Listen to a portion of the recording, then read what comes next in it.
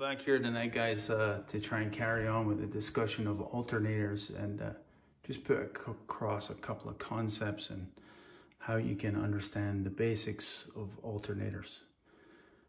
Automotive alternators I'm talking about, right? So in the first video I showed you, we kind of had it was a small brushless DC motor, and it was permanent magnets, but we motored the motor in order to use it as a generator.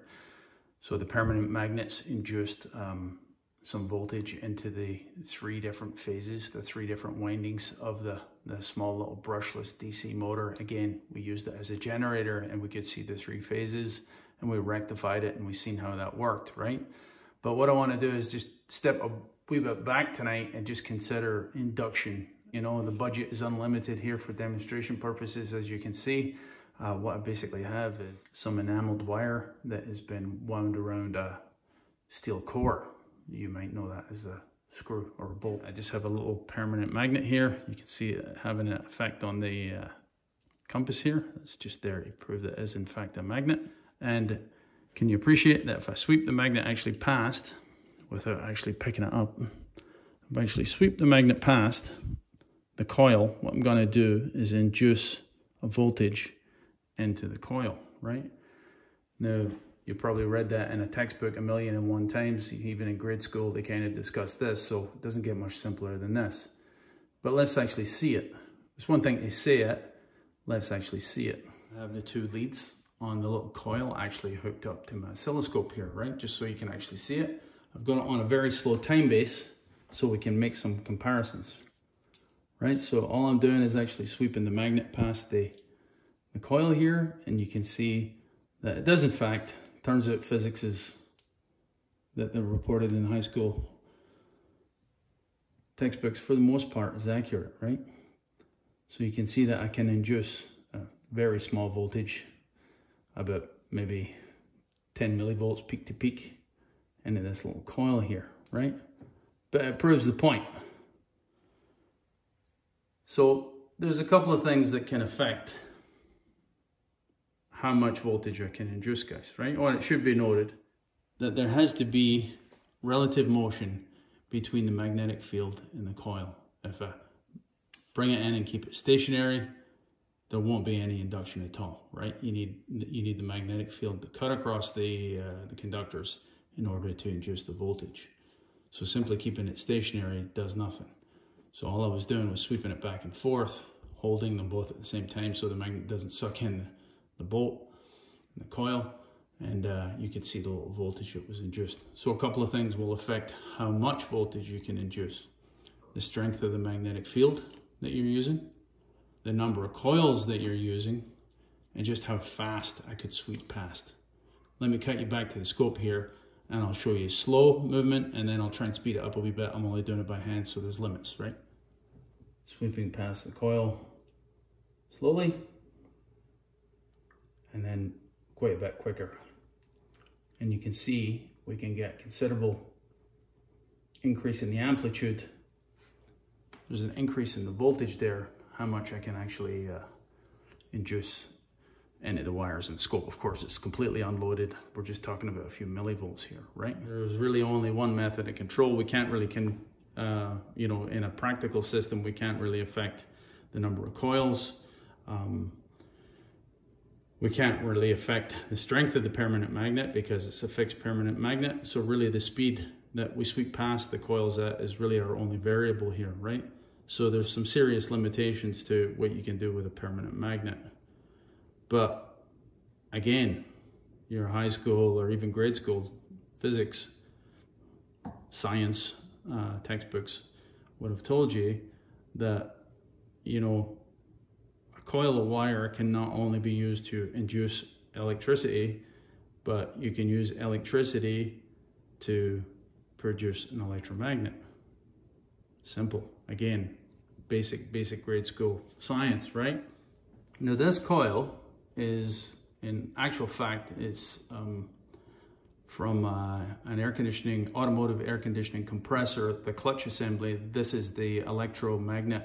The electromagnet coil that pulls the clutch plate in order to engage the drive for the compressor. That's what this actually is. But it's analogous to our field coil in an alternator, right? This is our field magnet. If we had a permanent magnet alternator, this produces the field, yeah, induces the flux into the stator windings.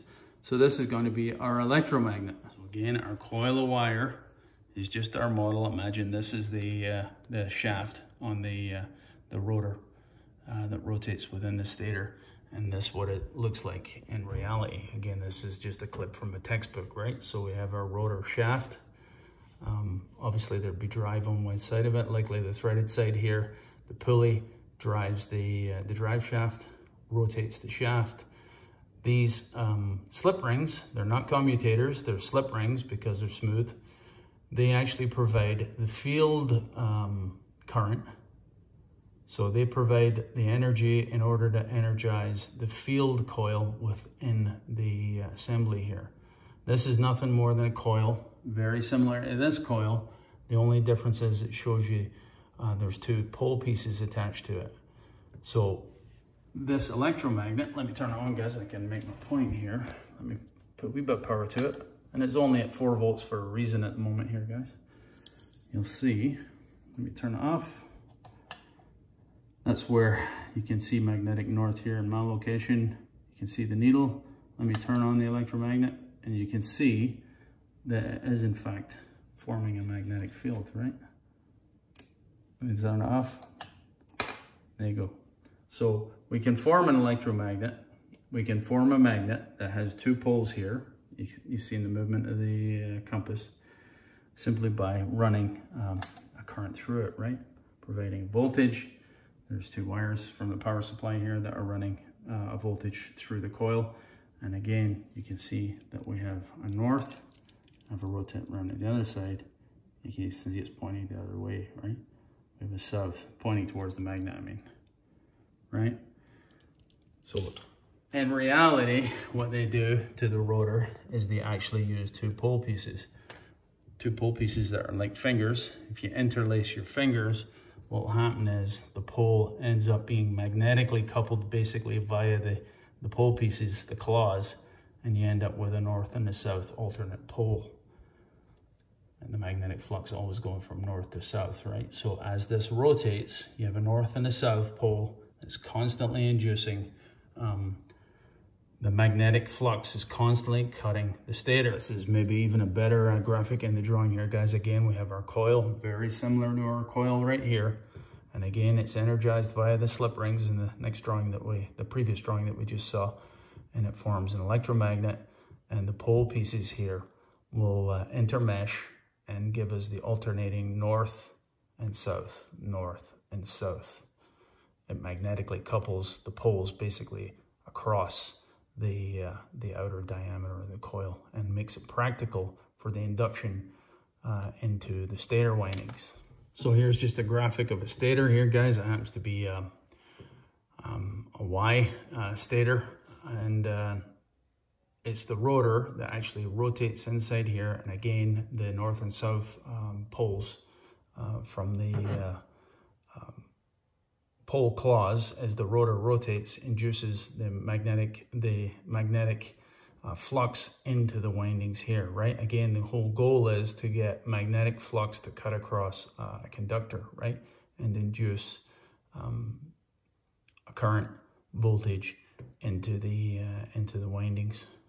And this is what the stator actually looks like in reality. One of the major considerations was the field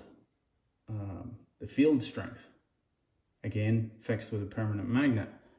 But with a coil, we can just adjust how much voltage or current is running through this thing, right? So I've got it at 4 volts at the moment. Let's see how much voltage we can induce into the system here. We'll check it out on the scope. And then we'll alter the feed to the field coil and see what how our output changes.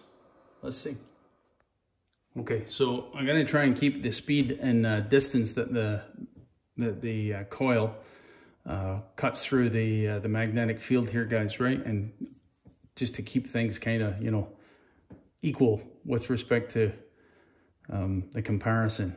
There'd be no point in cheating here. The whole point is to demonstrate the differences, right? So there's the coil, and you can see we have a tiny little bit of AC being induced, and it is AC, by the way, of course, guys, right? You can see that. So I've got a tiny little bit of AC. So that's the field, our field coil here, our clutch coil, being fed with only 4 volts. So I'm going to start ramping up the voltage. I have to stop here. I need to change my hands here, guys. Right, so that's 6 volts.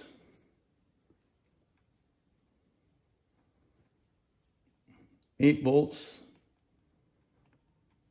And I'm going to quickly shift up to,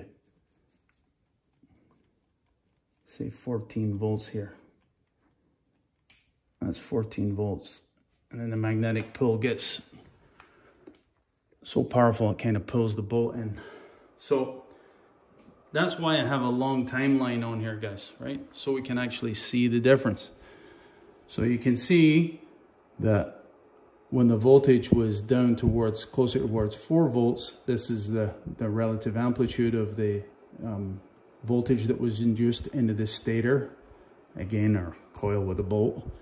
And as I ramped up the field current or voltage, the amount of current that was being supplied to the coil, you can see that we have a higher amplitude. So now, simply by altering how much field current we have, we can actually control the output of our little stator here. This is how it regulates the alternator itself, guys, in very simple terms. Simply by controlling the amount of field current. If the load were to go up, if you were to turn the headlights on, for example, obviously the system voltage will drop. That will be sensed by the regulator. The regulator will feed more field coil current in order to restore a voltage level that is adequate to supply the loads and charge the battery. And the opposite is true if you were to turn the headlights off. The system unloaded, the voltage will go up. The regulator will see that, then dial down the amount of field coil current in order to drop the voltage and in order to maintain a happy equilibrium with respect to the load being fed and the battery being charged. So that's it, guys, right? Extremely simple analogy, perhaps too simple, but I hope you get the idea, right? Permanent magnets, as we seen last week in our little demonstration that I did, have their limitations. They can be useful.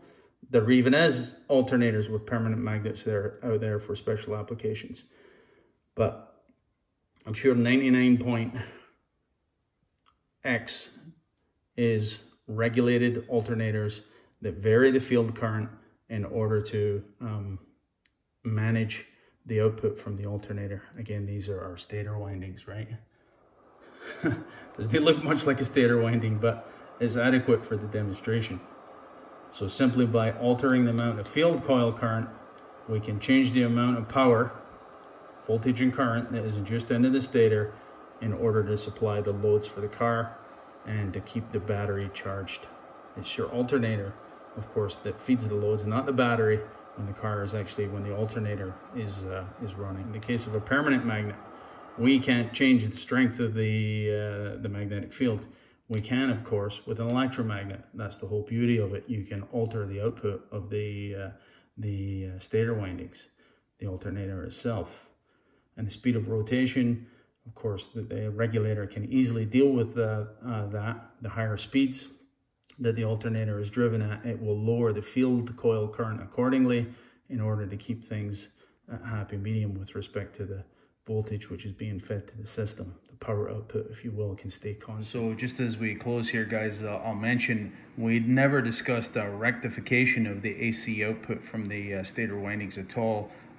This is a pretty comprehensive subject in itself with the semiconductors and the diode packs. So I'll just mention that the output from the 3 phases is rectified into pulsing DC, and it's that is actually fed into the network and for battery charging and load feed purposes.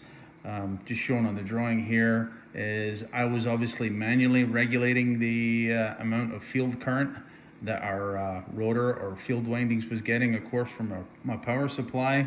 And this is an old school drawing actually showing you a relay that used to mechanically regulate the field current that was applied to the rotor itself. And I'll see if I can maybe get my hands on one of these and dig a wee bit deeper into this. So again, the rectification has been left out in the interest of simplicity. That's it, boys. Cheers.